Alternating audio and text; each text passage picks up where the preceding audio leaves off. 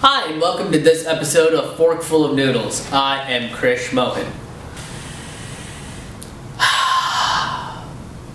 Feel that? That's the wind on the internet. Wind on the internet is pretty much the same thing like the wind in reality. You know, the wind has energy. This is something hippies and yoga instructors have been talking about for years. Energy that can do a whole lot, like power an entire city or an entire country. It can be farmed, it can be thrown into windmills, it can be used in terrible animated films that M. Night Shyamalan can then come back and ruin. But the one person that thinks that wind has no potential is Senate Republicans. Recently, they denied an $85 billion tax cut that would have advanced wind energy, helping them advance as a source of clean energy. This is a continued bigger push to use more fossil fuels and support the bigger gas and oil companies out Krish, this is absolutely butt-fucking insanity is what your liberal agenda is pushing right now. Family show, sir. Texaco? That's your whole introduction? Alright, you know what? Well, I don't want to use my full name, Texaco, Alamo, Beef Heart Brisket, but yeah, you're insane.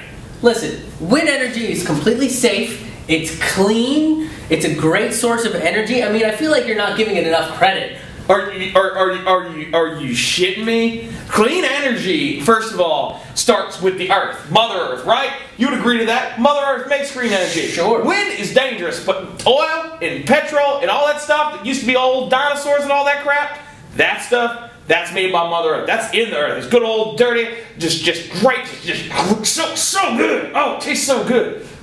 Okay, that's just insane that you would even consider wind to be a danger. You are completely out of line. Hey, you not remember a very important film, one of the greatest cinematic triumphs of Bill Paxton, the film Twister, the movie with not one but two flying cows, first movie ever did that, all practical effects. Both those cows died just to make sure that Helen Hunt lady from that show with the Paul Reiser, Angry About People, I believe it was called. Mad About You. Mad About whatever. That is just, wind is dangerous. It can hurt a lot of people, and you're pushing it under your Liberace bullshit agenda. Liberace? First of all, I don't think wind has ever done anything bad to any city in America.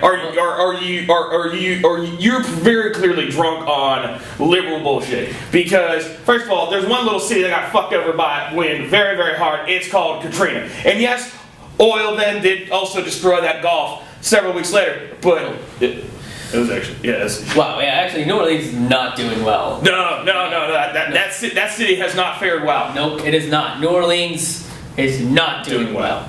Well, at least we can agree on that.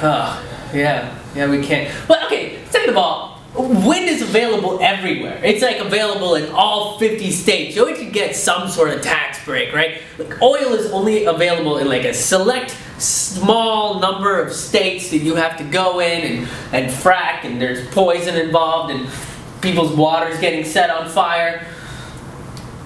I said Krishmo is Krishmo. I'm gonna tell you something. Gas stations in every single 50 state, just like the wind. And tax stations employ people. Wind, all it does is make kites attack people, like F. Scott Fitzgerald.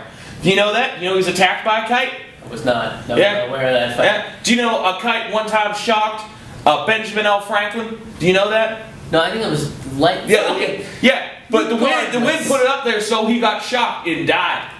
Regardless of whatever fictional thing you think happened to Benjamin L. Franklin, okay, it's can't real. It's on a coin. Yeah, it happened in Philadelphia, which is a city. I feel like Wisconsin, you can't go up there and just start digging for oil up there. You have to go to a specific place that has oil, and Wisconsin is one of the states that doesn't have oil, henceforth proving that wrong.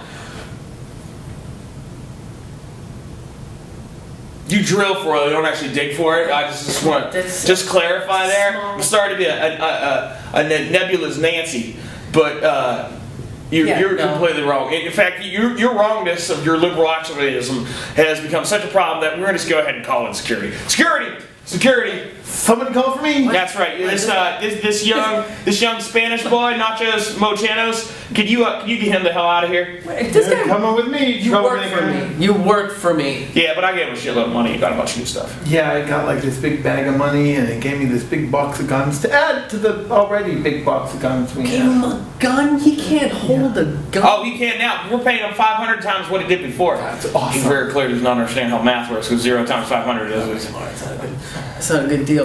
Don't worry about that math right now. Just you go off, and after you finish, then have a big bowl of oil. You forget all about this, probably because we killed my brain cells. No, the wind energy will be back. You can't silence The rest of this episode is dedicated to all the fallen foes of the wind. The following people have been murdered by the wind at some point.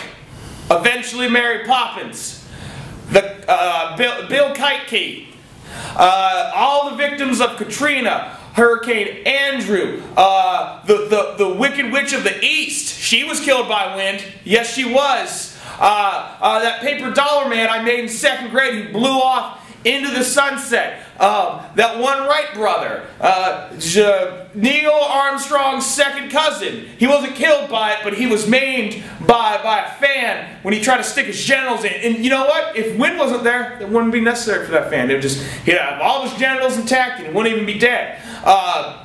Perlman Carter, the woman who invented wind energy and then shocked herself to death. That worked out well for you, Perlman, right? Right? Buy oil.